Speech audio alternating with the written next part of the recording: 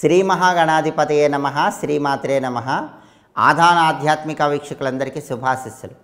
తలస్నానం ఏ రోజుల్లో చేస్తే దరిద్రం పడుతుందో, ఏ రోజుల్లో తలస్నానం చేస్తే అష్టైశ్వర్యాలు కలుగుతాయో ఈ వీడియోలో మనం తెలుసుకుందాం. సంప్రదాయంలో తలస్నానానికి తలంటు స్నానానికి చాలా తేడా ఉంది. తలస్నానం అంటే కేవలం తల మీద నీళ్లు పోసుకోవటం అని అర్థం. తలంటు స్నానము అంటే సీకాయ కానీ షాంపూ కానీ తలకు పెట్టుకొని చేసే స్నానాన్ని తలంటు స్నానం అనే పేరుతో పిలుస్తారు. ఆడవాళ్ళు రోజు తలస్నానం చెయ్యకూడదు.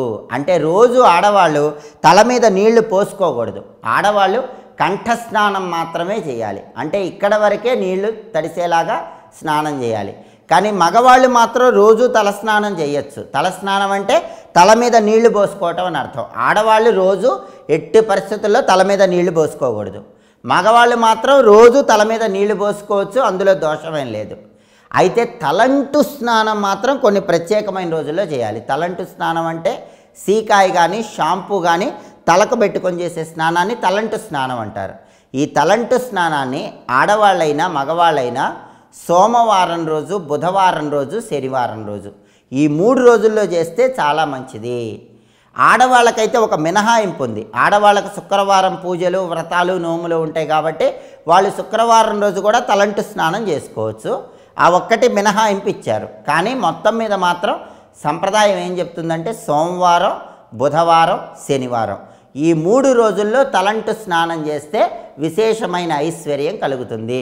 మిగిలిన రోజుల్లో ఎట్టి పరిస్థితుల్లో తలస్నానం చేయొచ్చు, కానీ తలంటు స్నానం మాత్రం మగవాళ్ళు చేయకూడదు. మగవాళ్ళు కానీ ఆడవాళ్ళు కానీ మిగిలిన రోజుల్లో తలంటు స్నానం చేయకూడదు. శుక్రవారం మాత్రం ఆడవాళ్ళకు మినహాయింపు ఉంది. అయితే మనకి స్నానంలో అభ్యంగన స్నానం అని ఉంది. అభ్యంగన స్నానం అంటే తల నుంచి అరికాళ్ళ వరకు అన్ని అవయవాలకు నువ్వుల నూనె రాసుకొని చేసే స్నానాన్ని అభ్యంగన స్నానం అంటారు. దీన్నే తలంటు స్నానం అంటారు. తలంటు స్నానం అన్నా అభ్యంగన స్నానం అన్నా ఒకటే. ఈ తలంటు స్నానం కానీ అభ్యంగన స్నానం కానీ సోమ, బుధ, శనివారాల్లో మాత్రమే చేయాలి. ఒకవేళ అత్యవసర పరిస్థితులు వచ్చి మిగతా రోజుల్లో చేయాల్సి వస్తే ఏం చేయాలో కూడా సంప్రదాయంలో చెప్పారు. ఒకవేళ ఆదివారం తలంటు స్నానం చేయాల్సి వస్తే అటువంటప్పుడు గులాబీ పూలు కొద్దిగా నీళ్ళల్లో వేసుకొని తలంటు స్నానం చేయాలి. అప్పుడు దోషం అనేది తొలగిపోతుంది. సహజంగా ఆదివారం తలంటు స్నానం చేయకూడదు. అలా చేస్తే ఆయుక్షీణం. తప్పనిసరి పరిస్థితుల్లో చేయాల్సి వస్తే గులాబీ పూలు నీళ్ళల్లో వేసుకొని తలంటు స్నానం చేయండి. అలాగే మంగళవారం రోజు కూడా తలంటు స్నానం చేయకూడదు. ఒకవేళ చేయాల్సి వస్తే పుట్ట దగ్గర మట్టి కొద్దిగా తెచ్చుకొని, ఆ పుట్ట మన్ను అంటారు, పుట్ట మట్టి కొద్దిగా నూనెలో కలిపి ఆ నూనె శరీరానికి రాసుకొని అభ్యంగన స్నానం లేదా తలంటు స్నానం చేయొచ్చు. అలాగే గురువారం రోజు తలంటు స్నానం చేస్తే దరిద్రం పడుతుంది, ఐశ్వర్యం తగ్గిపోతుంది. ఎట్టి పరిస్థితుల్లో గురువారం రోజు మాత్రం తలంటు స్నానం చేయకూడదు. ఒకవేళ చేయాల్సి వస్తే గరిక కొద్దిగా నూనెలో కలుపుకొని ఆ నూనె శరీరానికి రాసుకొని తలకు రాసుకొని అప్పుడు తలంటు స్నానం చేయాలి.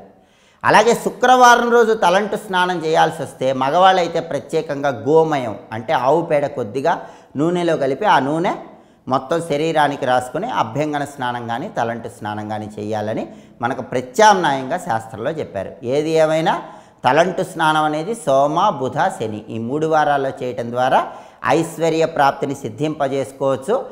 ఆదివారం తలంటు స్నానం చేస్తే ఆయుక్షీణము, గురువారం తలంటు స్నానం చేస్తే ధన నష్టము కలుగుతాయని శాస్త్రాల్లో చెప్పారు.